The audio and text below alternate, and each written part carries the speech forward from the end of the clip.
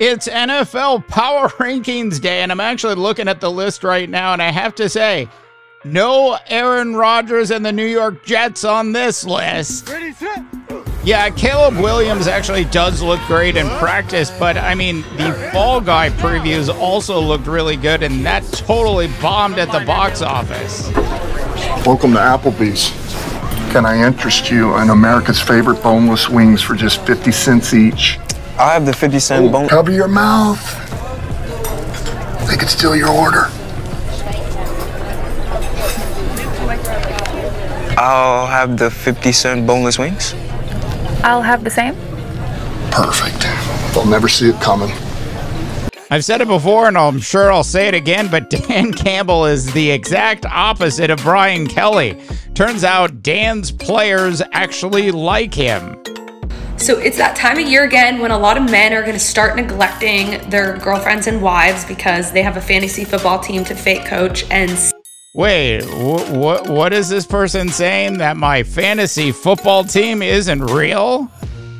And he would win 600 if that team won, and that I could have 200. I'd be the biggest fucking football fan in the world. So personally, North America, I absolutely love what the internet can give us. Look, coming up on the Underrated Pod today, it's time for the NFL Rundown. On today's show, I will give you my top 10 power rankings. Let me just say this. If your team is actually afraid to go down to Brazil and play football, you can't be on my list this week. From Underrated Media, I'm Dave DeBaugh, and this is the Underrated Pod. This is Phoenix.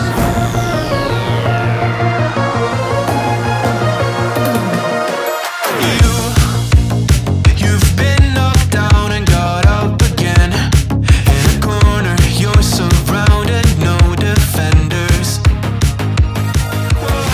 What's up, North America, and welcome to the Underrated Pod. On today's show, we are doing our big NFL rundown show, which we will actually cover the top 10 teams in the National Football League heading into week number 1, if you will, North America. This is my big power rankings show of the week. Now, I have to tell you, putting this particular list together was certainly difficult. It's always difficult during the first week of the NFL season because you can't really take anything that you see in preseason terribly seriously, can you? So I'm sure the Bears fans, the Jets fans, the Dolphins fans, and there was no way I was actually putting the Philadelphia Eagles on this list. A team that plays in Philadelphia. I repeat, a team that plays in Philadelphia, a city where there's actually been over 560 shootings so far this year, is afraid to fly down to Brazil to play in a football game, a game in which they get in late Wednesday night, they take a bus to the stadium, they go to the stadium, they leave the stadium and go back to the hotel, spend the rest of the day in the hotel, and then go back on another bus the next day to the actual game. They never even have a chance to explore Brazil. They actually stay in the hotel the whole time, and yet this Philadelphia Eagles team is afraid to play in Brazil. It's crazy. All right, so my top 10 power rankings for the first week of your National Football League season. Here we go, North America. In at number 10 is my Super Bowl pick to actually win the Super Bowl, and that is Joe Burrow and the Cincinnati Bengals. Now, Chase actually did show up to practice today. No word yet if he actually practiced, but he did show up to practice. I'm sure that whole contract negotiation thing will get taken care of at some point. In at number 9 is the Atlanta Falcons. Yes, we know that they have Kirk Cousins, and everybody likes to make fun of Kirk Cousins. But the reality is the Minnesota Vikings are going to be missing Kirk Cousins all season long. They wish they still had Kirk Cousins despite the price tag. Look, this is a completely different Atlanta Falcons coaching staff, Atlanta Falcons team.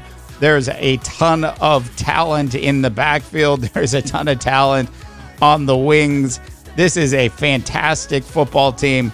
And assuming the coaching does this team right, this is going to be a team that is probably going to have an opportunity to actually go pretty deep in the playoffs this year. In at number 8 is Jerry Jones and the Dallas Cowboys. I'm assuming the Dak Prescott contract's actually going to get taken care of. I like the Cowboys a lot. They'll play the running back position with a trio of running backs. Ultimately, this is a excellent Dallas Cowboy team. I know a lot of you out there like to make fun of the Cowboy organization. 12-5, 12-5, 12-5. We should not disrespect the 12-5 regular season Dallas Cowboys until they actually prove otherwise. In at number 7 is the Buffalo Bills. This is a vote for Josh Allen. Look, I looked at their roster. I have no idea who those wide receivers are. I was like, did they come from that UFL league?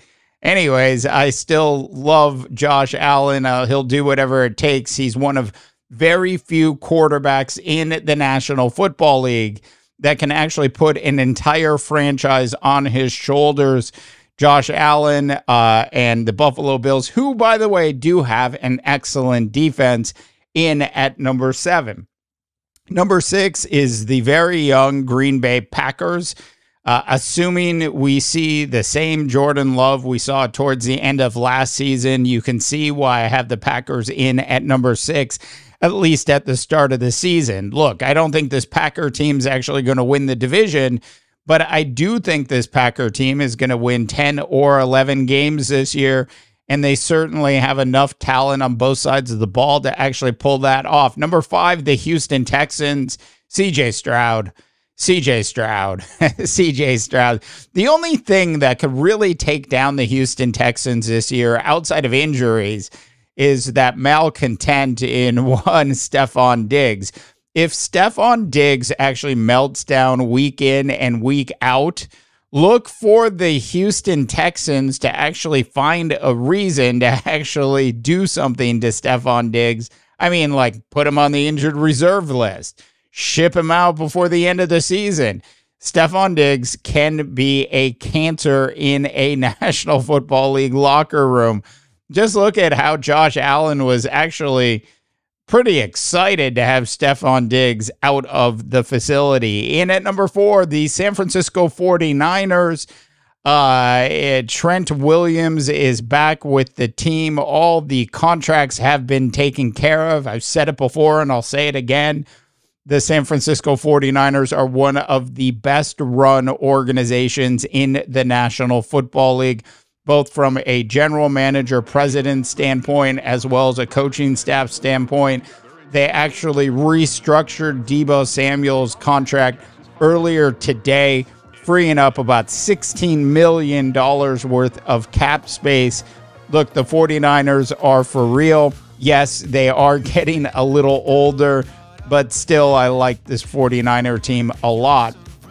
A lot of people out there are playing up the whole Los Angeles Rams thing and Matthew Stafford and all of that, the two-headed running back, the rookie running back in Los Angeles. I'm just not buying the defense yet with the Los Angeles Rams, hence they're not in the top 10 list at this point. In at number 3, the Baltimore Ravens and Lamar Jackson, who against the NFC throughout his career is actually 20-1. Too bad Lamar Jackson can't figure out how to actually beat the Kansas City Chiefs. Look, in an era where Tom Brady was the greatest quarterback of all time, and coming up on his heels at this point is Patrick Mahomes. And with Patrick Mahomes playing as well as Patrick Mahomes has played, it is clear that Lamar Jackson actually has a Patrick Mahomes glitch in his system.